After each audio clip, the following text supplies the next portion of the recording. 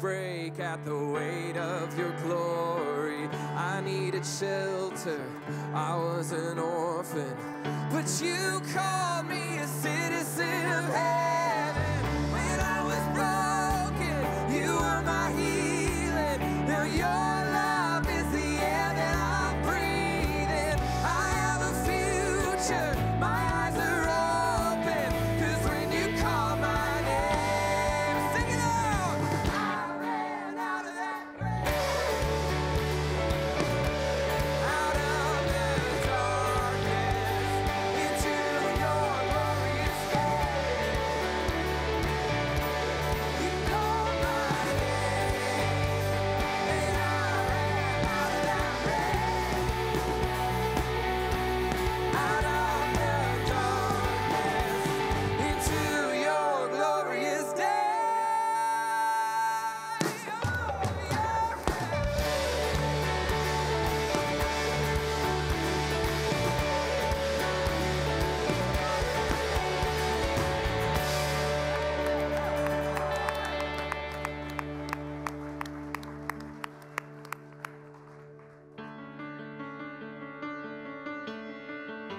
Good morning, my friends. We're going to keep singing about how worthy He is, okay? We're going to lift up some praise this morning. That's right. Worthy of every song we could ever sing, worthy of all the praise we could ever bring, worthy of every breath we could ever breathe. We live for you, we live for you. Jesus, the name above every other name. Jesus, the only one who could ever save. Worthy of every breath we could ever breathe. We live for you. Oh, we live for you. Holy, there is no one like you. There is none beside you. Open up my eyes in wonder and show me who you are and fill me with your heart and lead me in your love to those around me.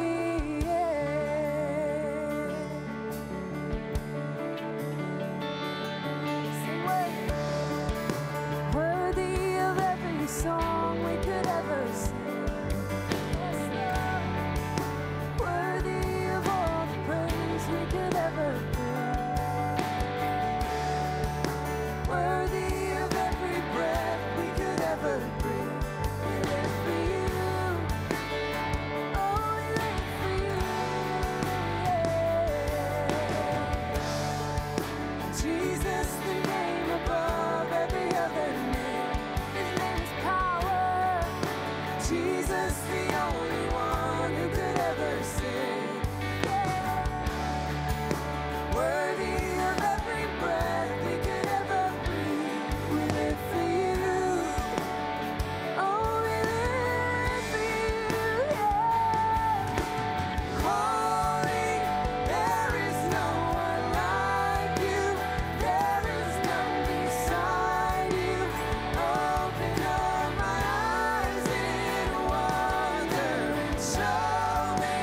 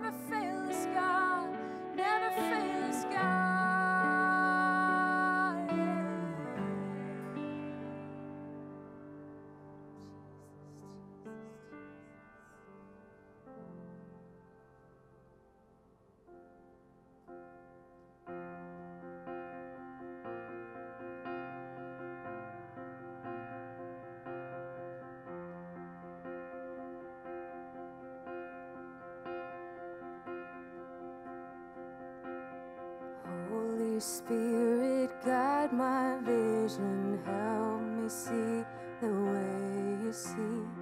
Always Jesus, ever Jesus, Christ in all is Christ in me. Holy Spirit, guide my speaking, words of grace and truth abound. Let my lips be filled with stories of the mercy that I found.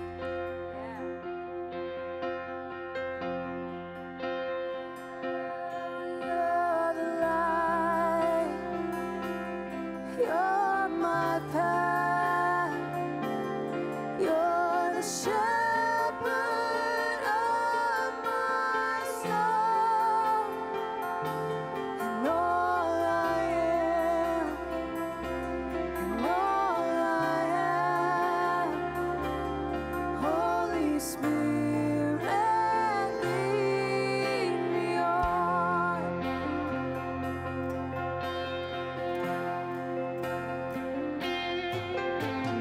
Holy Spirit, guide my hearing, wake my ears to words you speak. In the thunder, in the stillness, let your voice be clear to me. Let your voice be clear to me. Yeah, you're the light, you're my path. You're the shepherd of my soul. All I am, all I am. Holy Spirit, lead me on.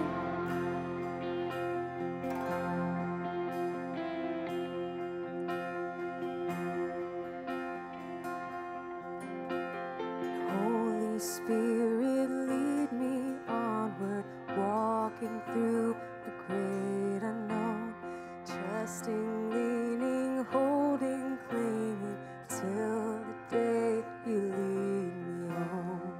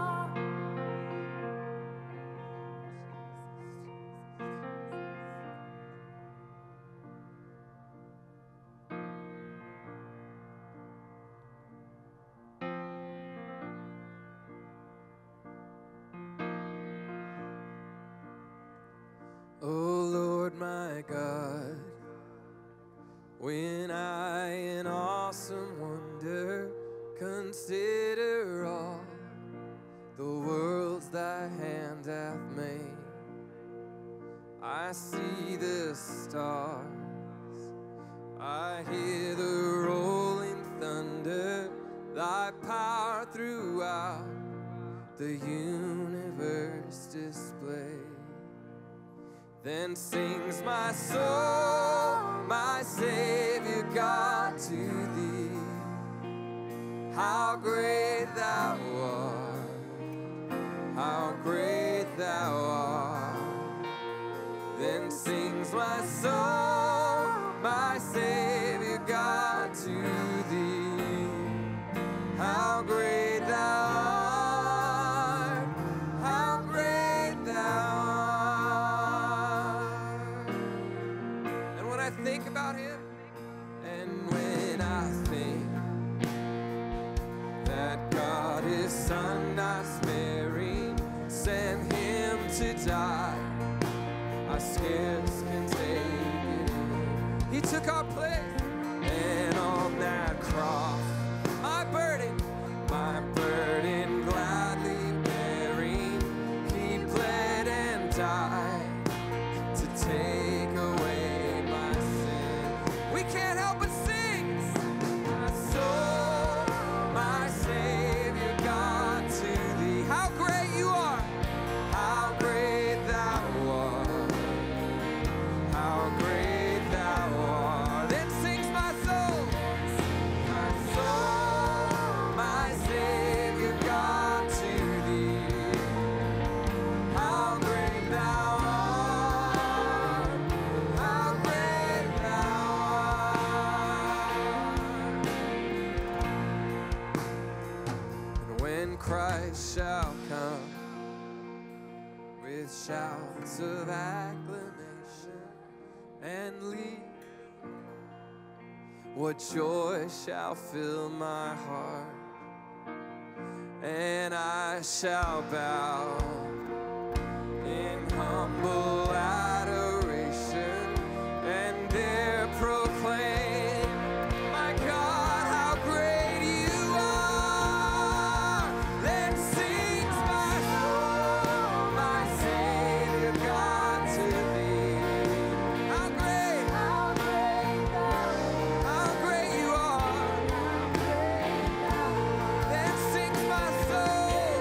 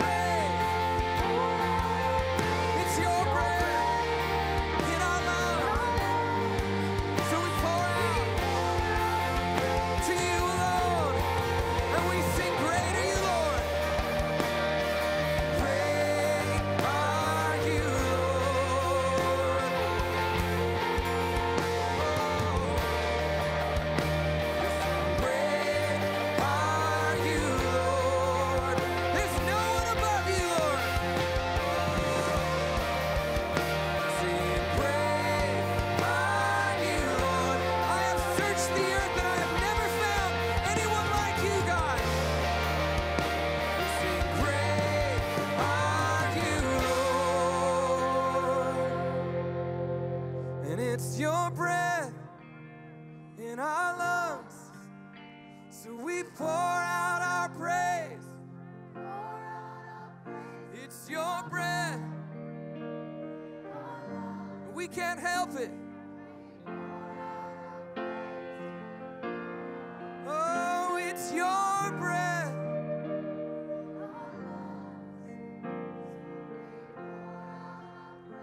We give it all to you, Lord. It's your breath in our lungs, so we pour it out.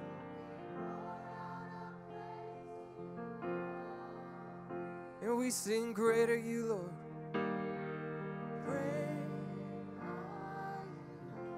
Lord, may that be the last thing that we ever say on this side of heaven. Great are you, Lord. Great are you, Lord.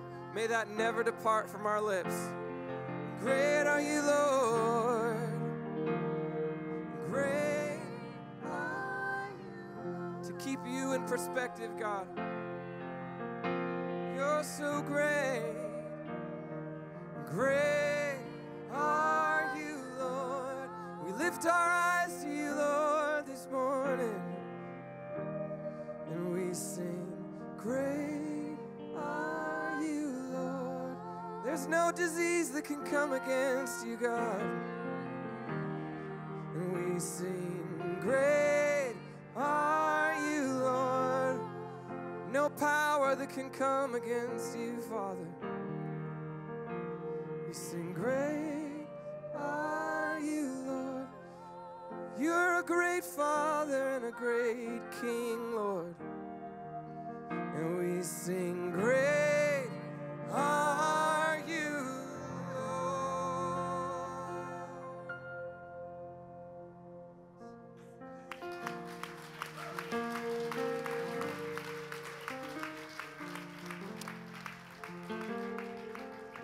Let's pray together. Heavenly Father, we recognize right now just your design at work. God, when you formed us in the very beginning, you instilled in us the breath of life. In our DNA, our natural response is to pour out our praise to you.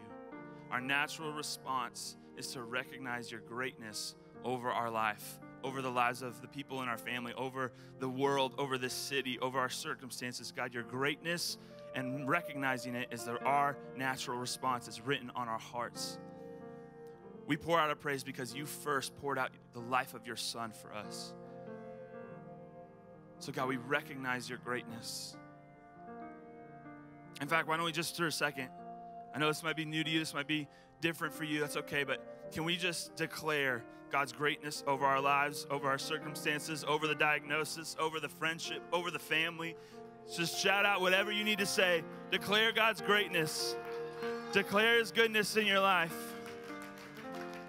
Yes. Amen. God, we love you. We thank you for who you are.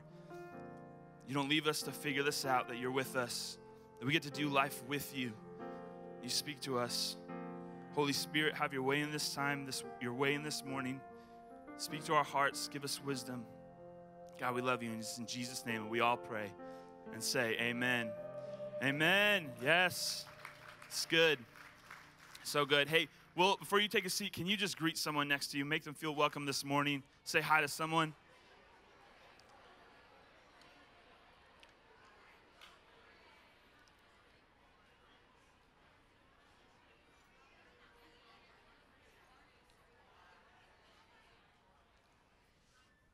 All right.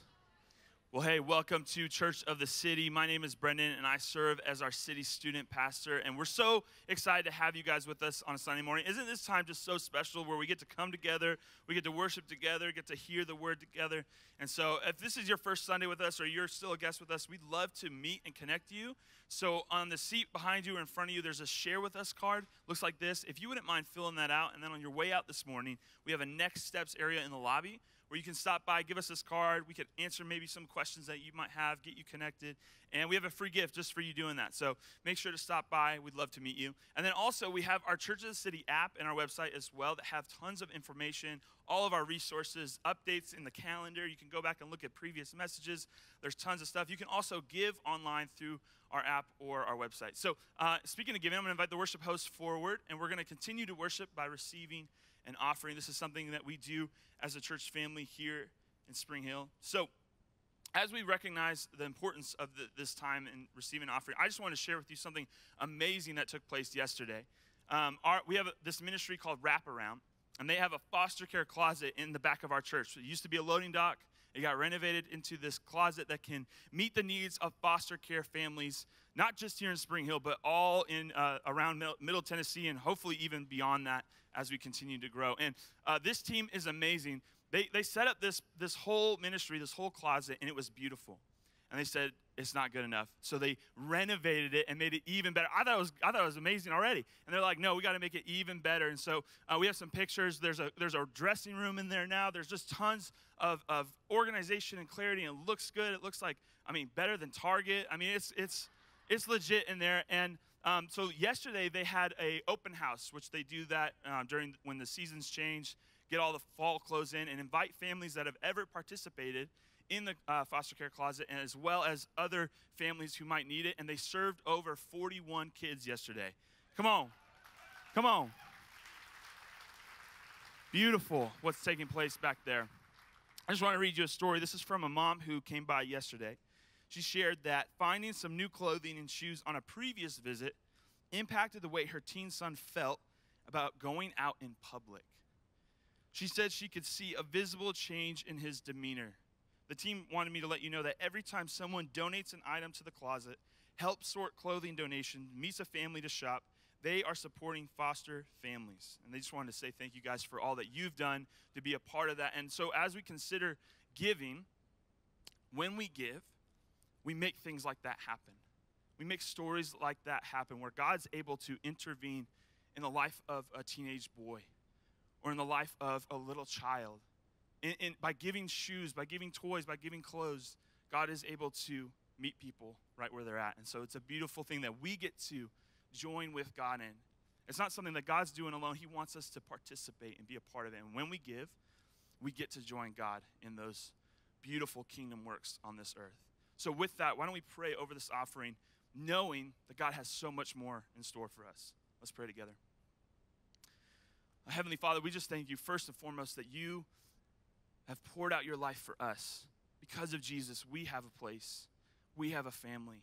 We have a new story and a second chance. And so, God, as we give because you first gave. And we trust you that you're going to do incredible things. And we just thank you for the privilege and the opportunity to join you in the work that you're doing here in Spring Hill and beyond. God, we know there's so much more. And so we ask that you would continue to bless this city, to use our church for the flourishing of Middle Tennessee. God, we love you and we thank you. In Jesus' name, amen. Amen. Well, hey, as the worship hosts are passing around the offering, I have just a few announcements for you. Coming up, you guys know it's October in like a couple days. You guys excited for October? Fall, it's still like 90 degrees and humid, but whatever. No, I'm not used to that, and I've been here almost 4 years now. I'm still not used to that. But it's October, and so one of the things that we're excited about is on October 20th, we are having a baptism celebration Sunday. We're going to, yes, we can cheer for that. Come on. There we go. We get to celebrate those who have made the decision to follow Jesus with their lives. They've declared that he is the Lord and Savior, and we want to celebrate that. We want to join with them and be loud and proud. What they're doing is they're putting the stake in the ground and saying, this is who I am, and this is whose I am. This is who I belong to. And they're living a new life, and so we want to come alongside them. And so maybe that might be you in this room. Maybe you're looking for a next step to declare your life in following Jesus, and you're like, I don't know what to do. Maybe baptism might be that for you. All you have to do is go to that website and sign up and show up here on October 20th, and we'll get you in that water. If you're a student or a child, we do have a course for you, and all of that information is on the website. You can find the dates for that. We just love students and children be able to explain the decision that they're making. So we have a class for that as well. All right. Where are the parents in the room? Any parents in the room? Oh my gosh. You can tell. I'm a parent. It's me. You have like 40% energy. Yes, I'm so excited for something that we're going to do in October as well, October 14th. And here's the thing. I know it's easy to look at this and go, oh, it's just another thing to put on the calendar. I don't know about you, but I would say that there's nothing more important than your role as a parent and instilling in that. And I know you guys do. I definitely don't want you to undermine that you guys are that. But I know even my year of experience as parenting, I know that there's a lot of times where I'm like, man, I don't know what to do. And I would just wish that there was a place where I could talk to people about this. So this is what we're doing. 5-week course. And you're going to get great tools. You're going to get great teaching. That's awesome. But I think some of the best learning is what happens when you just indirectly are around people that are going through their journey and get to hear what they're doing, hear their wins, hear their losses, and learn from indirect learning. So that's what's going to happen. You're going to get to sit at a table with other parents who are going through similar circumstances as you. And I think that's going to be beautiful. So if you're a good parent or you're a terrible parent, we'd love to have you. October 14th, and so that's the first day. Then it's going to continue on for, I think, 4 more weeks. So it's going to be 6:30. That's a Monday night. All you have to do is go to our website, churchthiscity.com/springhill, and you can register. There is a cost. We do have childcare available, and there are some book materials that you'll need to order, so we have that cost there for that. So register. That'd be great. We're excited for that. Last thing is, if you didn't notice, in the lobby, we have our Cars ministry here, led by Kelly Corley. And this is so exciting. We don't get to talk about this a whole lot, but when we do, it's so fun. Cars ministry, what they do is they take maybe some used cars or cars that people are getting rid of, and they fix them up, and then they give them to families in need. So I don't know if you've ever experienced life without a car. Like, that sucks a lot. But we want to come alongside these families, because what happens in not having a car, it so affects every other area of your life. It affects your job, it affects your family, and it can actually diminish your just life in general. And so we want to serve that need. We see that as a need. We want to serve it. And so last year we had Kelly here, and Spring Hill donated 4 cars, which I think is awesome. We should celebrate that. I only have one hand, so I can only snap. But I think we can do more than that. I think we can do 8. You guys with me? Can we give 8 cars? Come on. Come on. They're like, I don't know. I'll donate a car. I'll do it right now. I'm not joking. Let's go. Come on, donate a car. All right. So if you have any information, if you want to ask any questions or check that out, they're in the lobby. Just go ask them, hear the stories, see the pictures. It's beautiful. Kelly is so passionate about this, and you should talk to her about it. All right. We're going to continue in our series, People of the Way. I'm going to invite Ashley to read the scripture for us this morning. Will you guys all stand in the honor of the reading of God's word? Good morning. I'll be reading from Acts chapter 5, verses 1 through 11. Now a man named Ananias, together with his wife Sapphira, also sold a piece of property. With his wife's full knowledge, he kept back part of the money for himself, but brought the rest and put it at the apostles' feet. Then Peter said, Ananias, how is it that Satan has so filled your heart that you have lied to the Holy Spirit and have kept for yourself some of the money you received for the land? Didn't it belong to you before it was sold? And after it was sold, wasn't the money at your disposal? What made you think of doing such a thing? You have not lied just to human beings, but to God. When Ananias heard this, he fell down and died, and great fear seized all who heard what had happened. Then some young men came forward, wrapped up his body, and carried him out and buried him. About 3 hours later, his wife came in, not knowing what had happened. Peter asked her, Tell me, is this the price you and Ananias got for the land? Yes, she said, that is the price. Peter said to her, How could you conspire to test the Spirit of the Lord? Listen, the feet of the men who buried your husband are at the door, and they will carry you out also. At that moment she fell down at his feet and died. Then the young men came in, and finding her dead, carried her out and buried her beside her husband. Great fear seized the whole church and all who heard about these events. This is the word of the Lord. You may be seated. Thank you, Ashley. Hey, that wasn't the text for today. I have to teach on that now? You guys ready for this one? I'm totally kidding. That was the plan. You guys ready for this? Get a little hot in here, huh? Whew. I was sweating down front as she was reading it. The doors are locked, so you can't leave on this one. Actually, what I was thinking we could do is, do we want to take a second offering right now? Just to make sure we're all good to go? You guys ready? I got a few more. I'm just messing. Oh, man. Hey, full disclosure, I actually was planning on skipping over these 11 verses. I didn't want to teach on this. I had no idea who would show up the next week if I did. And you might reveal to me what happens after we teach on this. But, actually, what took place was I had a few individuals from our church that during the Bible reading plan that we did, do you remember Acts? We read the book of Acts. I'm actually going through it a second time if you want to join with me in that. But we read a chapter a day. So we read through all 28 chapters. And Acts chapter 5, I had a few people reach out to me and say, Derek, what do I make of this? Should I be scared? And so because some of you have had questions, I want to step into this text. I also want you to know that we want to be a church that will look at every text in the scriptures, not just the easy ones, not just the fun ones, because I believe the Lord can speak to us through this text this morning, wherever you're at. So you walk in here today and you're like, this is your first Sunday, you haven't been to church in like years, and you showed up today and you're like, what? God, you have a sense of humor. Or whether you're a follower of Jesus for many years. Or maybe your faith is dormant and you're praying it comes back to life. Wherever you're at, I think the Lord can speak to us where we're at today. So let's pray for him to speak, okay? Father, we come to you right now and we thank you for your word. We believe that your word is there for a reason, that you want to speak to us. We believe that your Holy Spirit wants to reveal yourself to us. Lord, that you have something in store for each one of us in this room today, where we are at. I pray for those that maybe in their past have been hurt, have been burned by religion, by church, by another follower of Jesus, and they come in this room today and they're a little skeptical, and maybe a little wounded. I pray that you would bring and reveal your truth to them. And Father, I pray for those in this room that are followers of you, Lord, that their roots would deepen this morning, that their faith and trust in you would go to greater depths as we listen to your word and you reveal yourself to us. We give this to you. We pray this in Jesus' name. Amen. Amen.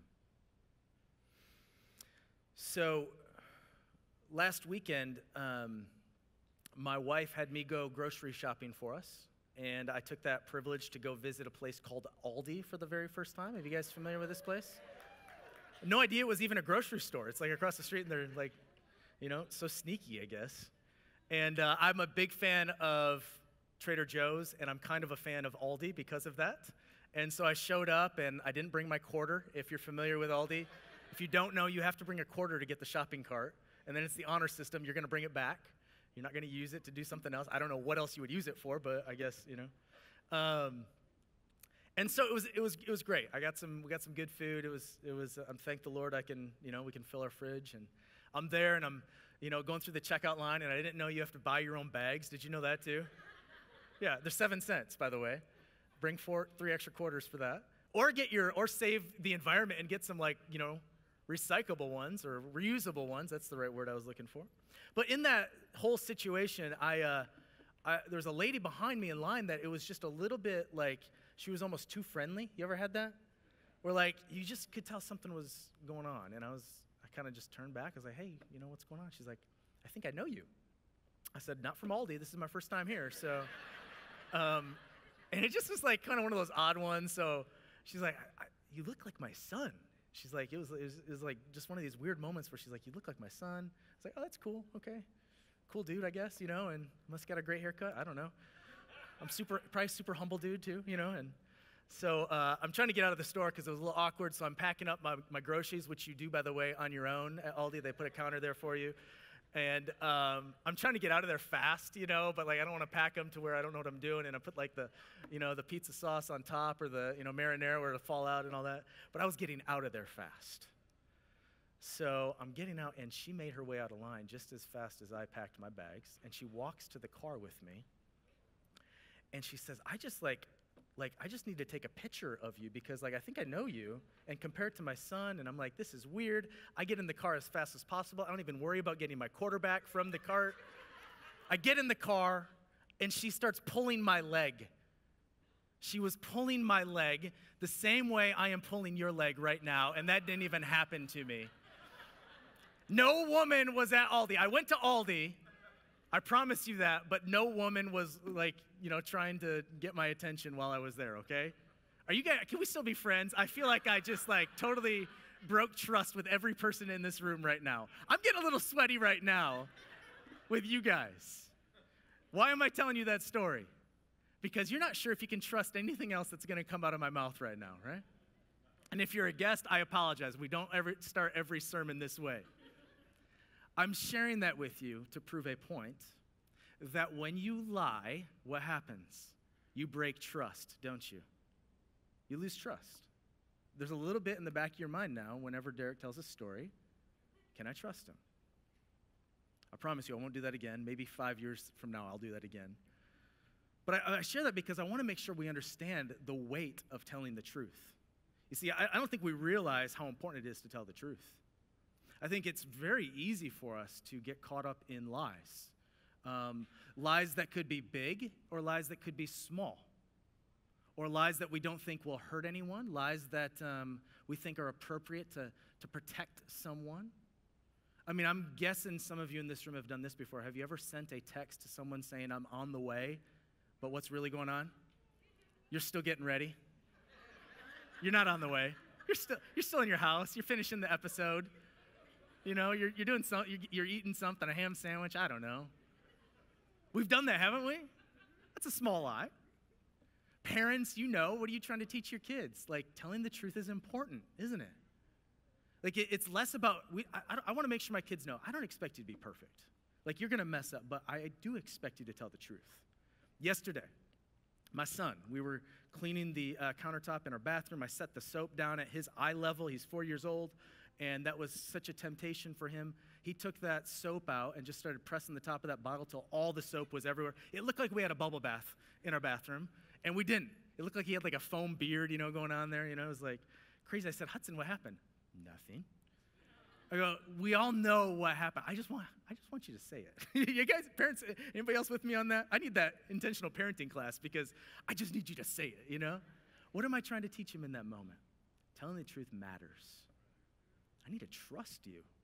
When you're 18 years old and you ask to stay out a little bit later one night, we need to have enough chips in the bank there to know that I can trust you and you can trust me. And, my guess is in this room, some of us have been lied to, just about all of us at some point. Some of us maybe have been lied to in really, really hurtful ways. Maybe you were in a relationship where someone lied to you. Maybe they were living a double life, and you're not even sure what's true anymore. You're not even sure if you can trust anyone again. Maybe some of you in this room have been lied to by another follower of Jesus. How hurtful is that? It's painful, isn't it? And then you wonder, can I be honest with even followers of the way of Jesus? This is difficult. Telling the truth matters because in relationship, at the core of community, we need to be able to trust one another, don't we? I need to be able to trust that what you say is true. You need to be able to trust me and what I say to be true. Trust and vulnerability work hand in hand. When we are vulnerable with someone else and they hold that information appropriately, we can trust them, can't we?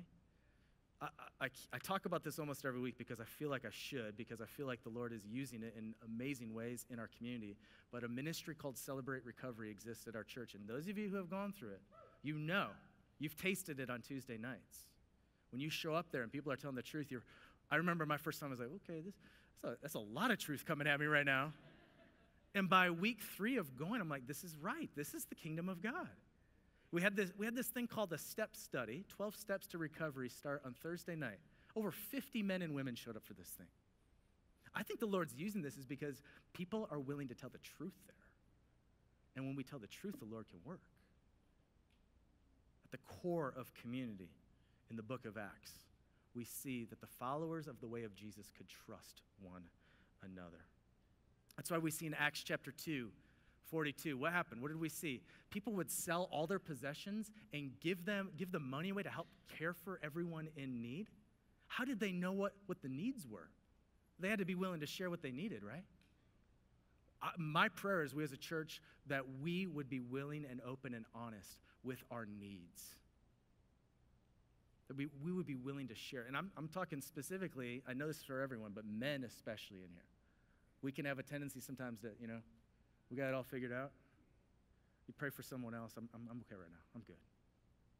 And be willing to open and share, like, this is where I need the Lord to move right now. I need God to show up in this area of my life and share that. A couple weeks ago, we had a men's night, and that's what we talked about, like being willing to share. God, this is where I need you to show up, and tell 3 other dudes about it. Be praying for that together. At the core of community is vulnerability and trust.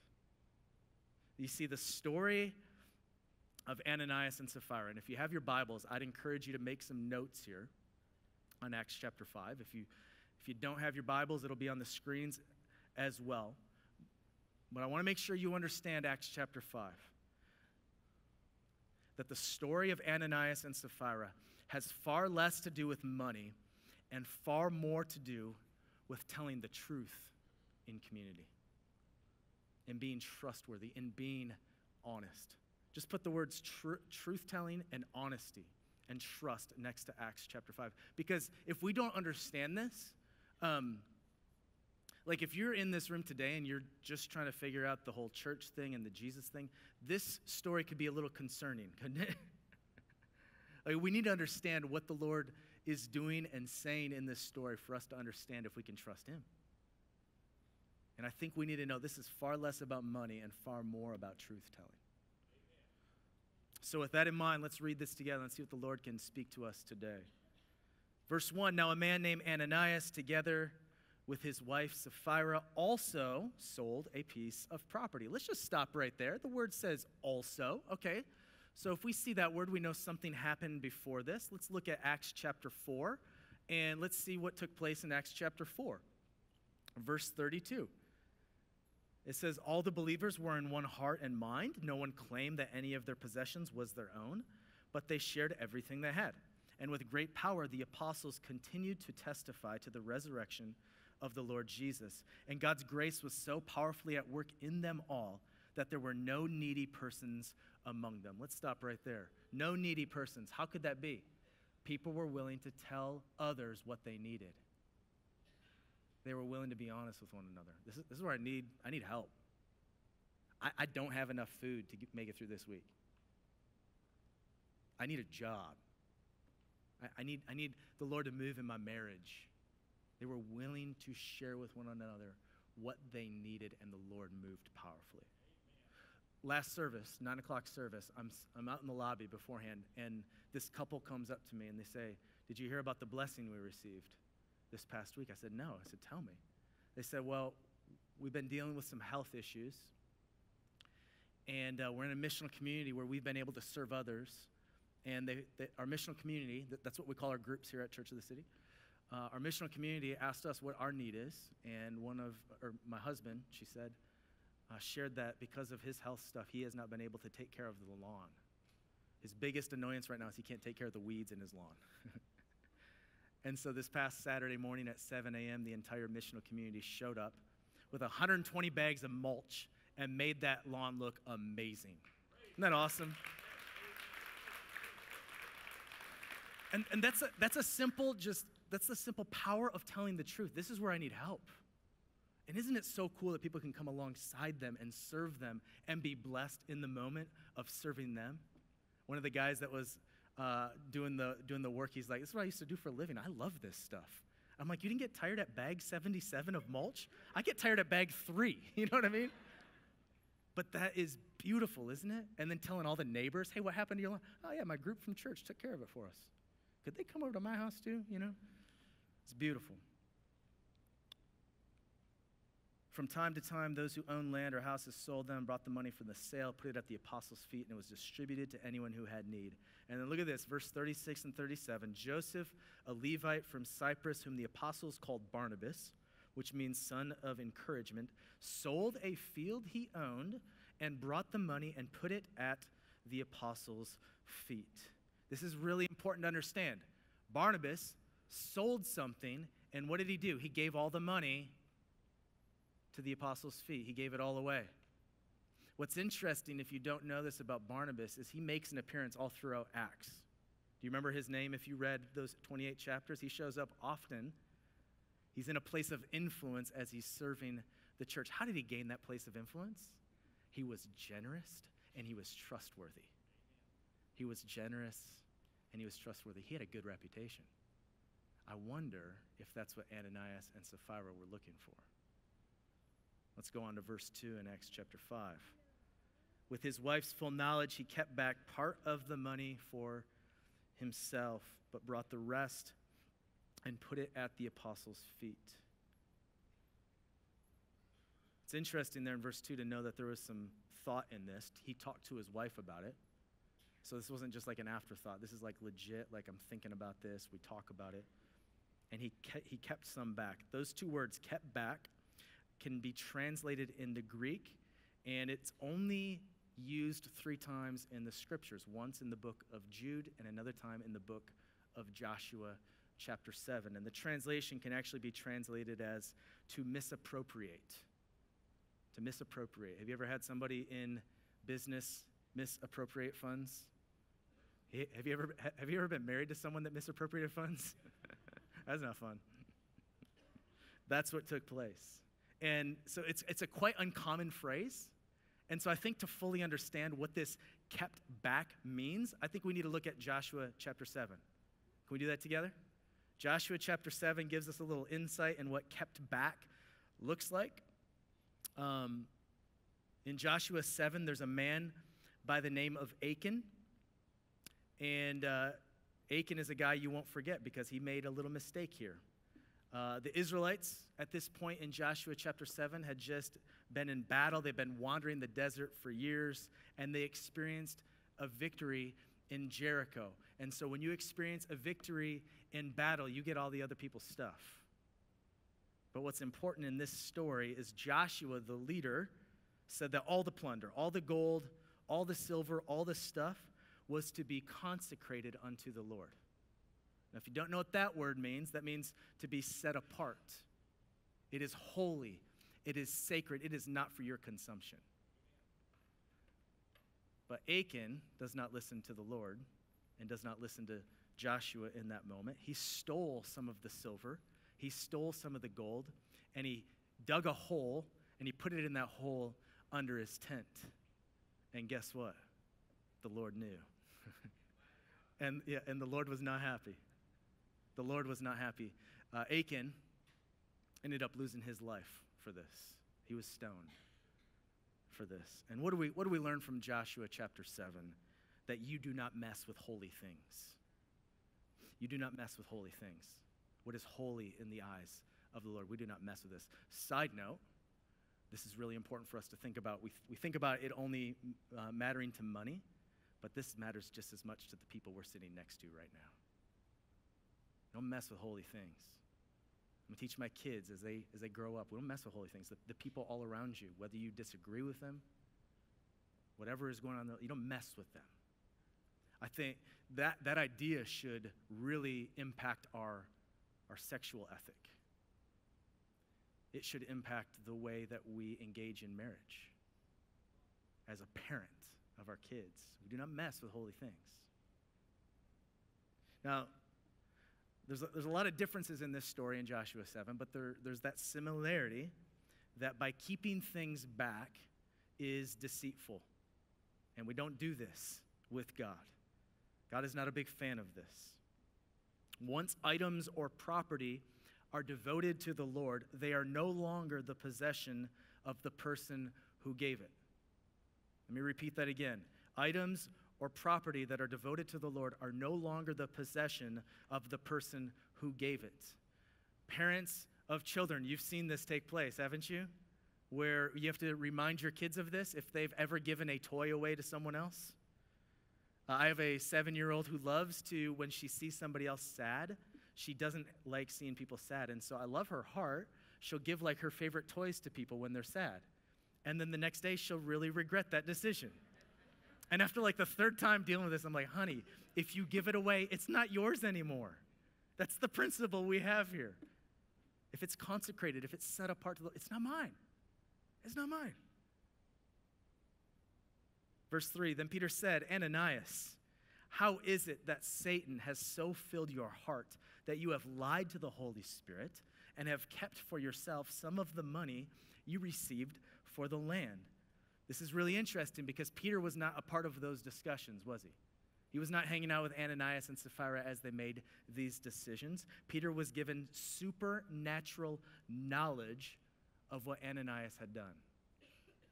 You know what this is called? This is called a word of knowledge that Peter was given. This still takes place today, by the way. People are given words of knowledge for other people. I've experienced this in my life. Maybe you have as well. I've had people tell me they've experienced visions or dreams and then have shared them with me, something connected to me, and it's been beautiful. I've also had words of knowledge get shared in our community where I've been told about people receiving insight from the Lord on a sin issue going on, and they shared that with the other person. You think that would be difficult, and it is to share, but it actually served that person beautifully in that moment. This is what's called a word of knowledge. This is a gifting of the Holy Spirit, and this is still taking place today. Peter experienced it right here, and he called him out on it. Look what he says in verse 4. Didn't it belong to you before it was sold and after it was sold? Wasn't the money at your disposal? What made you think of doing such a thing? Have you not just lied to human beings? You have not just lied to human beings, but to God.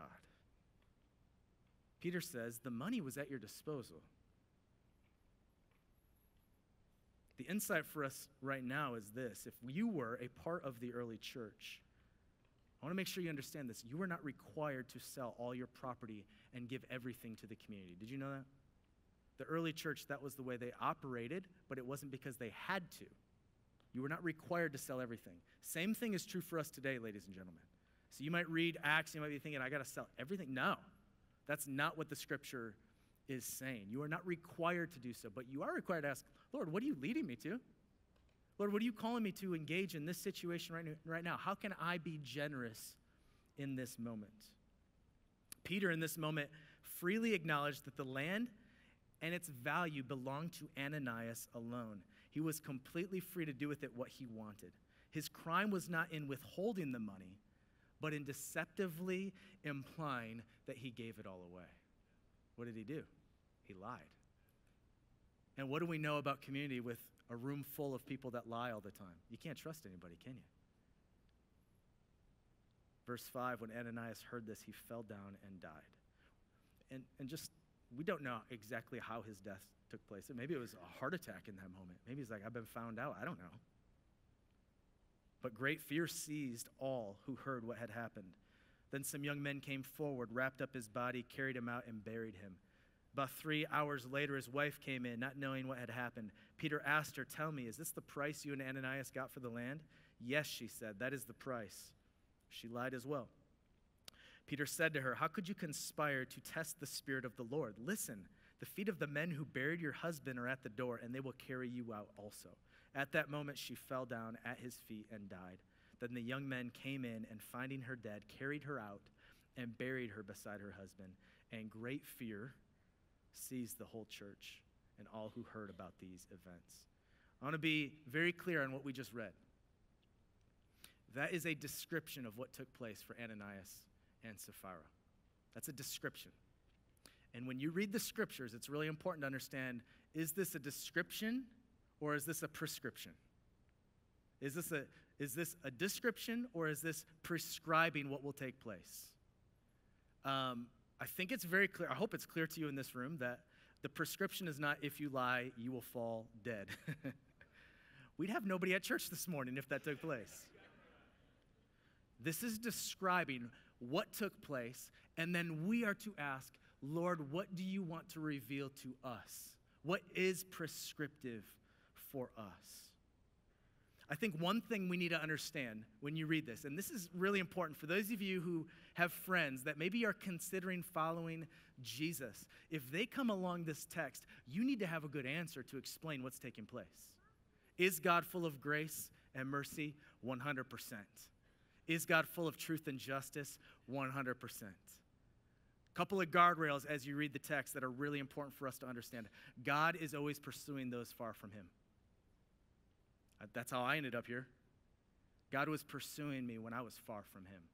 The Lord was answering all the prayers my parents and grandparents had been praying for me.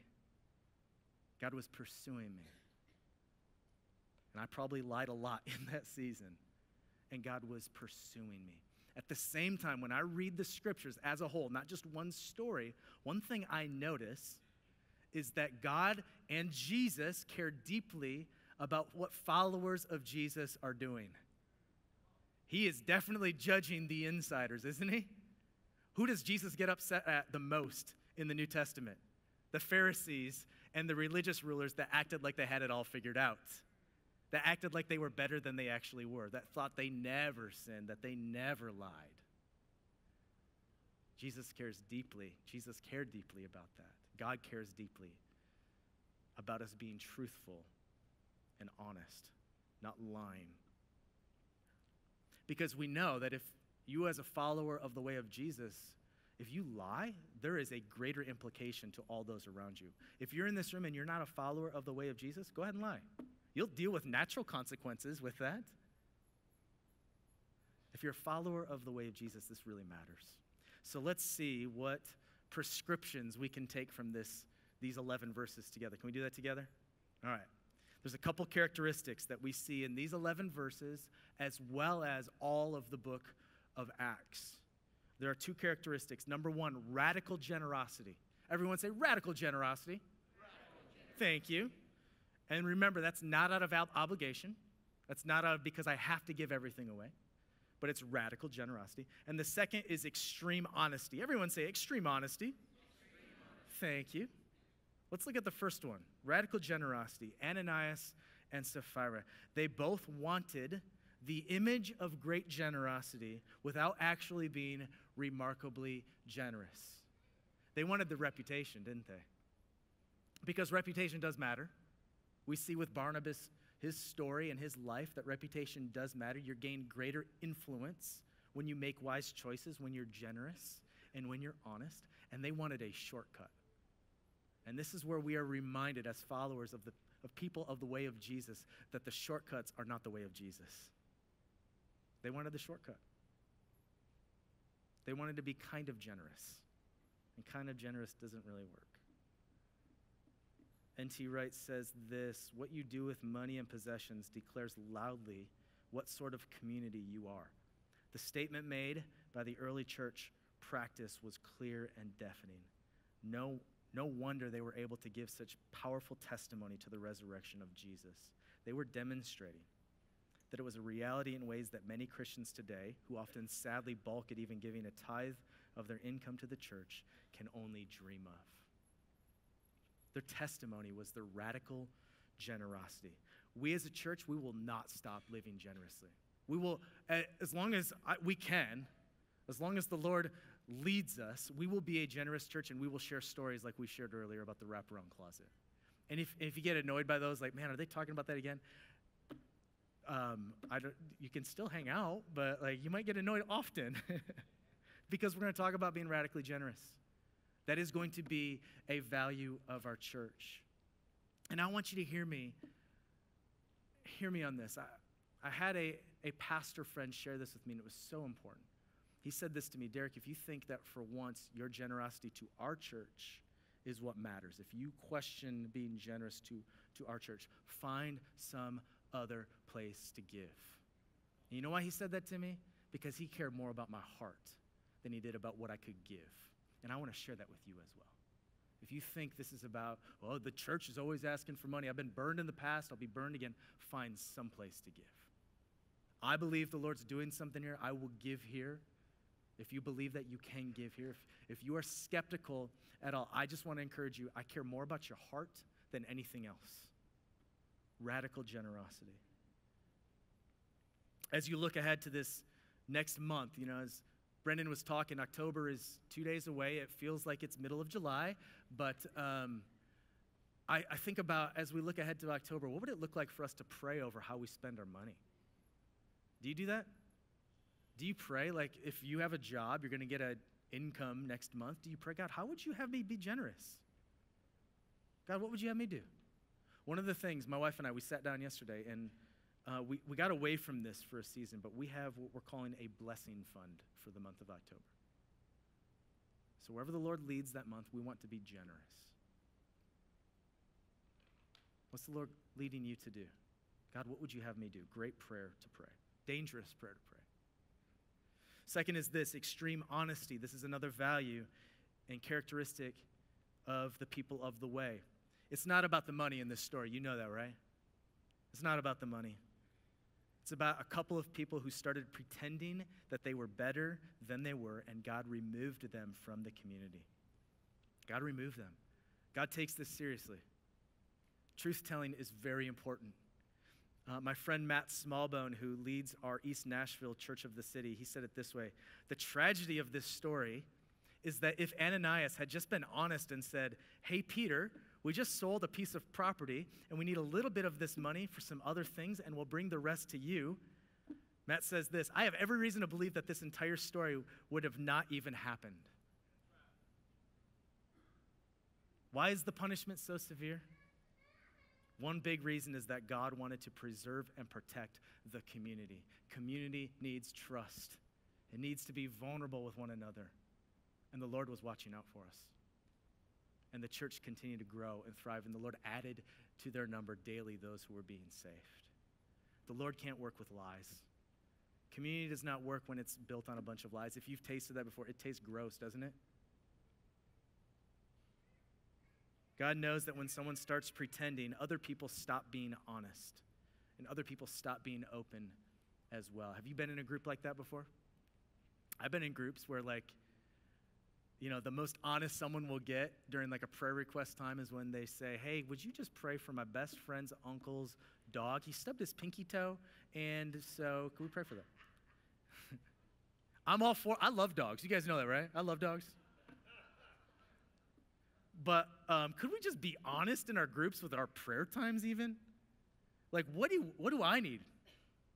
That's what I tell any group that I lead. I say, hey, be selfish during prayer time, because I don't know about for women, but for men, I've noticed we have a tendency to just deflect any need we might have. The Lord can't work with lies. The Lord loves working with what we're willing to be truthful and honest about. He's a good Father. He gives good gifts. Are we willing to go to him with what we need from him?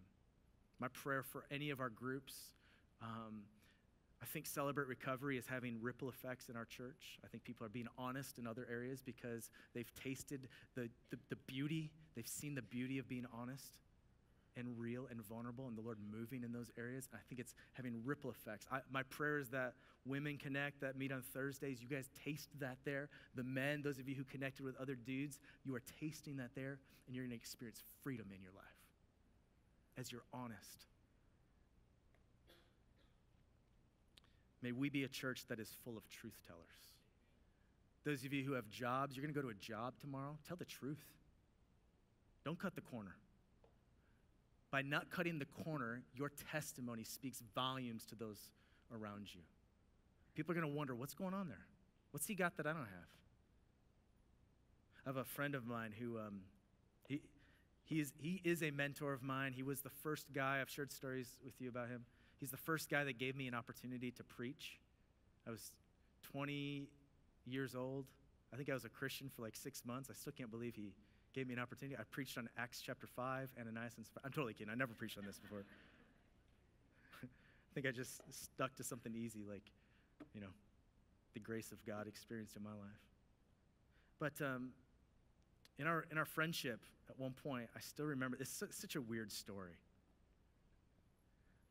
But years ago, I was hanging out with him when he had to return a pair of shoes. He had worn these shoes. A friend had bought these for him. And they're actually snowboard boots. And a friend bought these boots for him, and he needed to use them for a couple days because he was going snowboarding, and he used them for 2 days. They were too tight, and he brought them back. They're not cheap. If you don't know this, snowboard boots are not cheap. And he brought them back to the store, and he handed them to the guy. He said, hey, these are too small. Could I exchange these? And the guy behind the counter said, have you worn these outside yet? And my friend Clint said, yeah, I actually snowboarded in them for 2 days. And he said, okay, well, we can't return anything that you've worn outside the store. So I'm going to ask you again, have you worn these boots outside yet? And my buddy Clint said, sorry, I just told you that I wore them outside, so you know the answer. The guy behind the counter, let me say this again. I'm going to ask you again. I can't return these if you've worn these outside. Have you worn these outside? Yeah, dude, I have. Just say these words, I have not worn these outside. And my buddy Clint, he's like, dude, I can't do that. It's not true. And the guy behind the counter, he's like, forget it. I'll take them anyways, and you'll get a new pair of boots. He was so mad, so annoyed. Isn't it such a dumb story, but it was so important for me to see a mentor in my life at a moment where it would have been way easier to lie. Nobody would have been hurt. Burton, whoever made the snow, it wouldn't have been, our bottom line is down $70 because of these boots. But he was honest and truthful. And I saw that. And it's challenged me because there's moments where it's so easy for me to just shade the truth. I can tell a story where it makes me look better than I really am. None of you have probably ever done that. Or returning something a little easier to just say, shade the truth a little bit. Be a truth teller. When it comes to prayer requests, tell the truth. What do you need? What do you need? When we have that prayer time at the end of this service today, we're going to come down front, and I'm going to say, do you need any prayer? You got something on your heart right now? Come down. Come forward. Share that. Give the opportunity for the Lord to show up. Share your shortcomings. Confess to one another.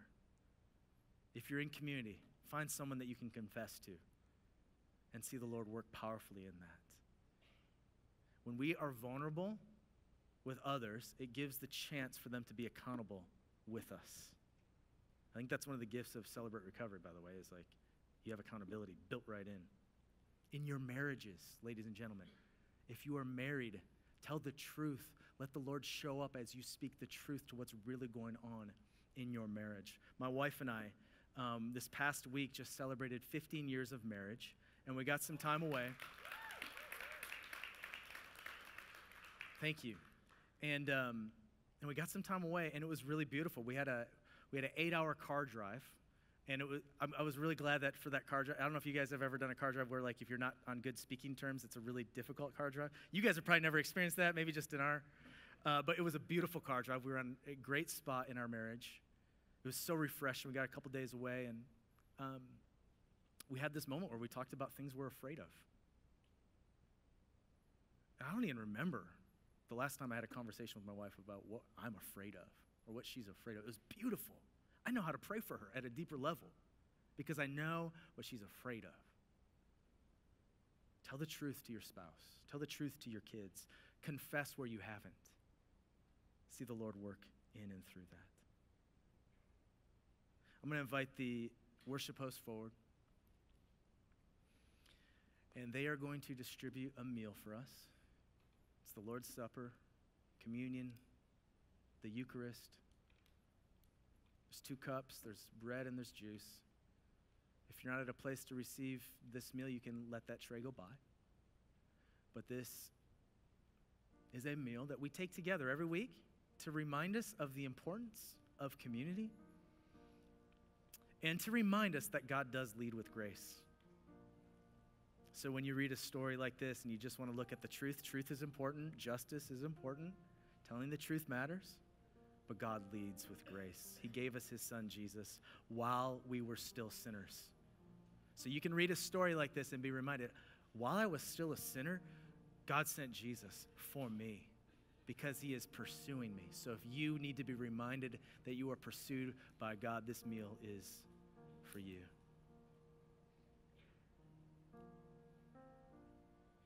And as the elements are passed, I want to ask that you hold on to those. We'll take them together. But as they're passed, I want to wrap this up. You might be asking the question, what happened to Ananias and Sapphira? Does anybody else have that question? Like, okay, they got struck down. They might have died from a heart attack. We don't know. What happened to them? The late Eugene Peterson would tell his students that when you don't know an answer, that when a storyteller leaves gaps in the story, there is an implicit invitation for us to enter into it, to participate in it. We are not permitted to do anything we wish with that or imagine anything we wish. We are constrained by the context. By this revelation we have been given, but within the constraints of the revelation of God showing himself to us, we are invited to participate and bring our prayerful imaginations into the text. My prayerful imagination is that someday in heaven, I will meet Ananias and Sapphira. That's my prayer. That's my prayerful imagination. I love to be reminded of the grace of God.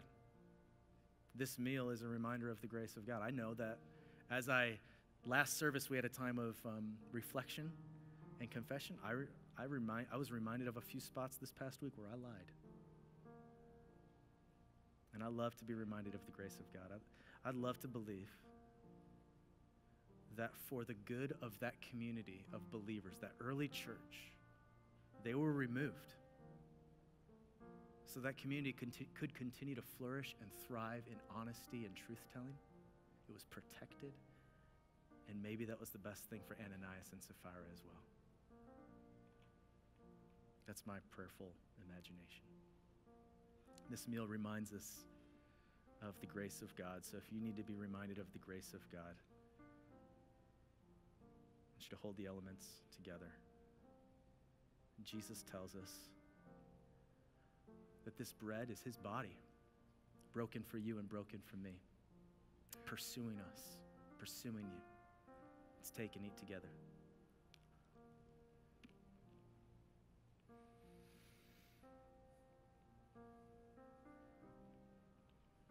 This cup, Jesus tells us, is his blood, the new covenant. No other sacrifice needs to be made. Let's take and drink together in community.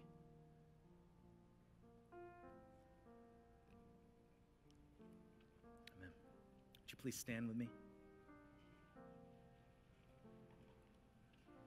want to invite the prayer team to come down front. We've been closing every service in this Acts series with a chance to pray for the Lord to move, signs and wonders to take place. It's so cool hearing from some of you things we've prayed for, the Lord answering prayers. Continue to share those. If you need prayer, come forward. We'd love to pray with you. I want to give you a prayer of blessing as you leave here today. May the Spirit of God give you all the courage you need to tell the truth, to live generously with your life. May he give you moments this week where you can choose truth and generosity. And as you do, my prayer is people will ask questions about you. They will want to know more about Jesus as you press in. And more will be added to this community, those who are being saved. In Jesus' name, amen. Grace and peace. Love you guys.